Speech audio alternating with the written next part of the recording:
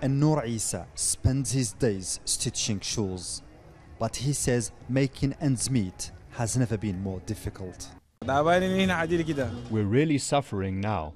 We need no problems, and all we want is for the war to end so that we can feed our families.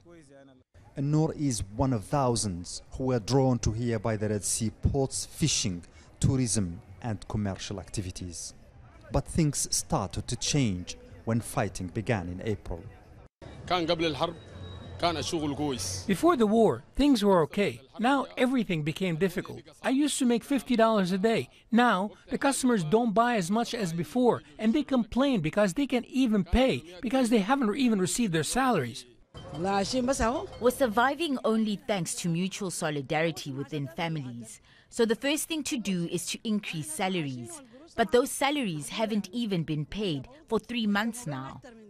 An influx of nearly 40,000 people escaping the fighting in Khartoum has made a complex situation even more difficult. A lot of aid has been sent here for the poor and the victims, but it's been sold in the shops. Man, this aid belongs to the poor, who were first to come here from long distances. They're sleeping in pavements. You must have compassion.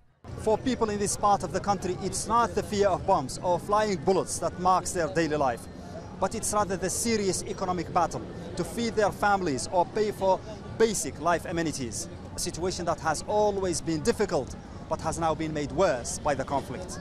The UN says almost 3 million people in Sudan have been forced from their homes by the conflict. And along with millions more who are affected, they need humanitarian assistance. Mohamed Vall, Al Jazeera.